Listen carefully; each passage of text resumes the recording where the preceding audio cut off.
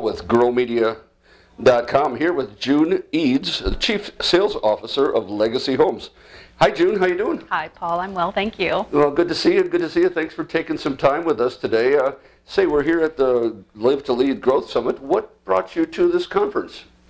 Well, as many people know in this industry, we're in a real estate business and we work with people a lot. And one of the challenges that we have is leadership in this industry, and there's not a lot of guidance and not a lot of teaching. And part of how we function in our business is to bring people on board that want to service our customers.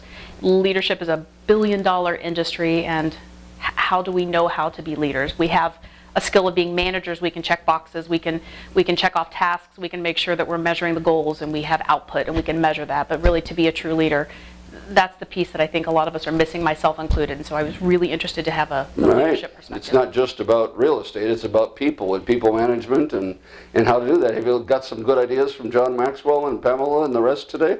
A lot of really good ideas, and it's really growing the people, not just growing people in their job, but how do you make an impact on them with their entire lives? Really walking away from an interaction and be very intentional. It's not just a bit about, again, the output or the task at hand. It's about how are you connecting with your people and making sure that you're being authentic in those interactions, and growing people as people, inviting them to the leadership table and helping them grow their dreams as well, just outside of the business. Sounds like you have some great ideas about managing people in a good work environment yourself, and again, dusting that all off and getting more ideas here today as well. What do you think, June, some of your big takeaways will be from the day?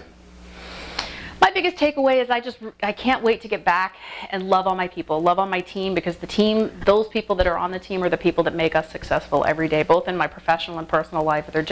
I want to get to know them more, and I want to show them that I care, that they're valuable, that they're important to the success of our company, but really all of our community too. Wow, some great thoughts. June Eads of Legacy Homes, thanks for your time. Thank you.